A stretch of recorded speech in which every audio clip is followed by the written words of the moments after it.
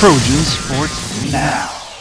Hello and welcome to Trojan Sports Now. I'm Danielle Percival. And I'm Jonathan Sellers. Stick around as we bring you the latest news and scores from Troy Sports. In what could possibly be the final time Troy faces a longtime Sunbelt rival, the Trojans sent Middle Tennessee back to Murfreesboro with a warm farewell. Justin McNelly has the story. Hoping to extend their three-game winning streak, the Trojan baseball team took to the field against rival Middle Tennessee State on Friday for a three-game series. The Friday night opener sent the Trojans home with an unforgettable win.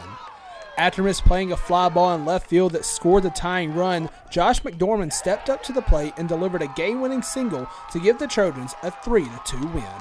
It was a tough play in the gap, and I was fortunate enough to get to it and wish I had come down with it, but I knew these guys were going to pick me up and get on base, and it just happened to be my turn coming up to bat, so I was looking forward to the opportunity and cashed in. Saturday was more the same from the Trojan pitching staff as junior Will Starling pitched lights out for 7 shutout innings, and Nate Hill and Matt Howard preserved the shutout. Howard would also add an RBI on the day, and the Trojans would take home the 3-0 victory. Every time he got in a jam, he made that big pitch to get himself out of the jam. I just thought he pitched extremely well in getting out of jams. And with a chance for the sweep on Sunday, the Trojans sent Shane McCain to the mound. McCain threw 7 innings and recorded 9 strikeouts on the way to a 5-3 win. Logan Pierce had a good day from the plate as he went 3 for 4 with an RBI, and Tyler Vaughn added 2 more RBIs as well. Shane McCain was outstanding. Electric early in the game. I mean, he's just been fantastic. He was again today, and that's the story of today's game. Oh, man, they're everything. They're throwing so good right now. I don't know who's going to beat us because they're just incredible. It's where it starts. And we put runs on the board, but they keep runs on the scoring.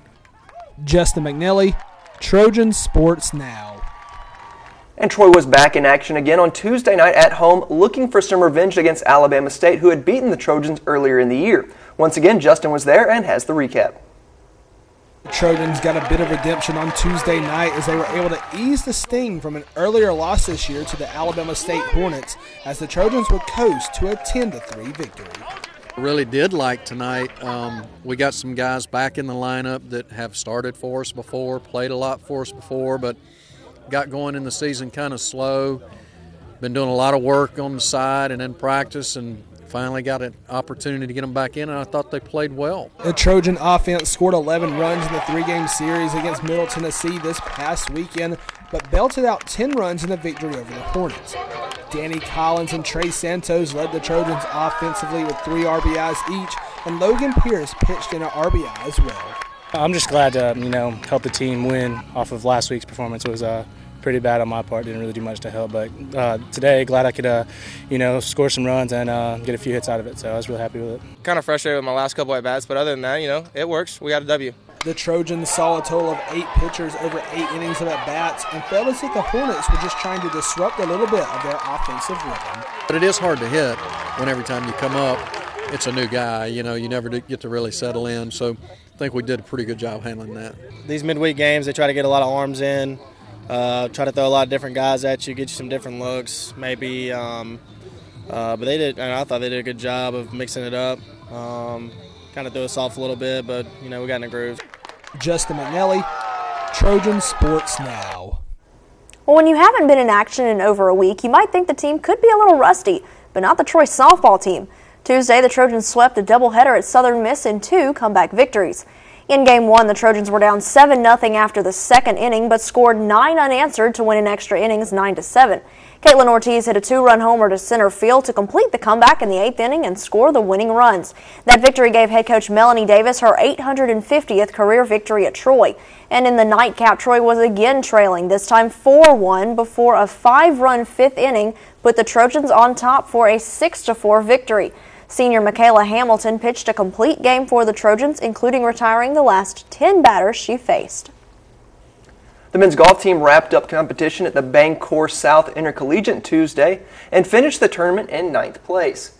Jake Tucker turned in the low round for the Trojans in the final day of competition, finishing 1 under par and tied for 22nd. Tolver Dozier had a nice comeback Tuesday with a 1 over par final round after a 6 over par second round. Mississippi State won the team title with a 3-round score of 846. The Troy University track and field team had a successful day at the Jaguar Invitational at South Alabama on Saturday. Troy won 8 events on the day, including both 4x100 meter relays and the 4x400 meter relay. Individually, JaCourtney Alexander won the 400 meter dash and 400 meter hurdles. Benjamin Martin won the 100 meter dash, with Jordan Landberg placing third, and Landberg would then go on to win the 200 meter dash. Nicolo Bolo won the hammer throw, winning the event by almost 7 meters, and Jasmine Patton and Christina Barrett took second and third in the 100-meter hurdles. And the men's track and field team is receiving recognition in the region, being ranked 9th in the USTF CCCA Division I regional rankings. The Trojans are the top team from the Sun Belt in the rankings, with Middle Tennessee and South Alabama both making the top 15. Landberg is third in the South region in the 200-meter dash for the Trojans' highest individual ranking. The Trojans' 4x100-meter relay team of Nico Freeman, Landberg, Benjamin Martin, and Philip Pritchett is 5th in the region. After picking up a win against DePaul on Saturday, the Trojan men's tennis team couldn't wrap up the weekend with another win. The Trojans dropped a 4-0 decision to Illinois State in the Middle Tennessee Shootout consolation bracket final on Sunday. Troy lost all 4 of the day's singles matches in 3 sets. With the loss, the Trojans' record drops to 8-13 on the year, while the women's team continued their impressive stretch, stretching their winning streak to 7 with a 4-0 win over Louisiana Lafayette on Saturday. The women are now 4-0 against Sun Belt teams and 14-4 overall. Well, within the past few weeks, conference realignment has become a hot topic again, with the addition of a few teams to the Sun Belt, as well as the departure of another squad. Of course, talking about the additions to the Sun Belt, we've got App State, Georgia Southern, New Mexico State, and Idaho. Interesting teams that are being brought into the Sun Belt, not exactly maybe where we thought the conference might have been heading. Well, exactly, and we haven't done this segment since football season, and this is all really about football season. Right.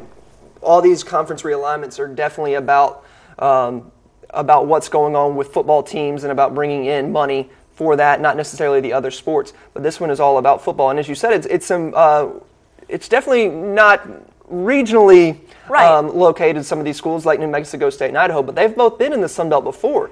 They left to go to the WAC, I believe, but now they're returning because they were both independents last year and didn't have a conference they were aligned with. So they will be in the Sun Belt in 2 years. Right. I believe those teams will be entering in 2014. Now, those 2 FCS schools that are moving up to the FBS level, I think they'll be coming in and then be fully immersed in the conference in 2015. It's also confusing, just you don't know who's coming when, because I know we've also got, looking at this graphic, we've got Georgia State's coming next year, and Texas Southern, or Texas State, I'm not even sure, but they're coming next year. So it's going to be weird just to figure out who's in the conference, who's in what. I know a bunch of former Sun Belt teams are going to Conference USA. Absolutely, because right now the Conference USA looks more like the Sun Belt than the Sun Belt does for those of us who have been fans and follow the Sun Belt for years past. I mean, with all those teams from what we know as the Sun Belt heading to the Conference USA, it's really weird looking at it. Exactly, and somebody made a good point the other day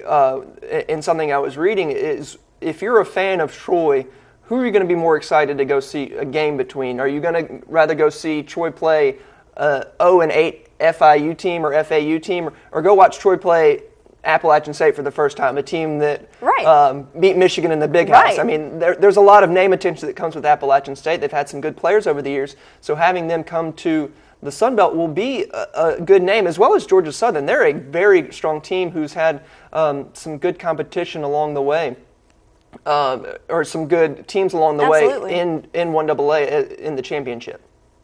And then, of course, trying to figure out where the conference is going to go from here as far as the Sun Belt is concerned. There has been a lot of speculation seen like through CBS and everything, that trying to figure out who's going to be coming in, that maybe like a James Madison or a Liberty. And it's just interesting to see how it's all going to play out, because I mean, for a while it seemed like conference realignment had kind of slowed back down, and then all of a sudden it's all right back there at the forefront of the topic. And I don't think we're done with it. I think that some dominoes are still going to fall, and I believe that you're going to have 3 or 4 major mega conferences, and Troy will probably be left out of that, and all the money will be kept in those main conferences, and all the schools that are in Conference USA in the Sun Belt will be kind of playing on a whole separate level, almost like a 1AA. Don't know when that'll be, but it's going to be sometime in the future. And I've heard people in this university believe the same thing is going to happen, that it's just not a matter of if, but when. But as we said, with all this talk, that it's mainly about football, but what does it do for the rest of our sports? We're losing a lot of good basketball schools that are going to Conference USA, Absolutely. Middle Tennessee, Western Kentucky. I don't know a lot about the teams that are coming in. I know that New Mexico State and Idaho are both just coming in football only, so it's the other sports we have to pay attention to and see how their baseball programs are, how their basketball programs are, and other things. So it'll be interesting to see just how this develops over the next few years, how it affects our recruiting and things like that, and just and what we have to deal with. And you mentioned it, it's all about the money, though. It's exactly all about the money. That's all college athletics is about these days. So. Absolutely.